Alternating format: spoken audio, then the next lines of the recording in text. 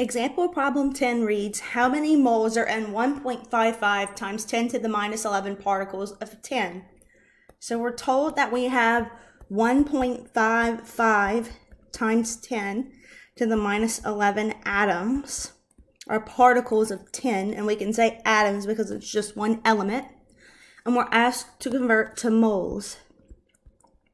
Since moles to particles or atoms or molecules is one step, going in the opposite direction, so from atoms to moles in this case, is also one step.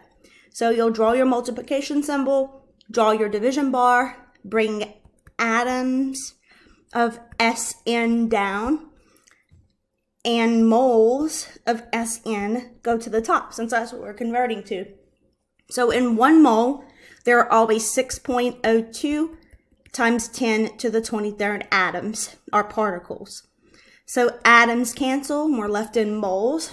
In your calculator, you will divide 1.55 times 10 to the minus 11 by 6.02 times 10 to the 23rd. And your final answer will be 2.57 times 10 to the minus 35 moles of Sn. Let me know if you have any questions about example problem 10.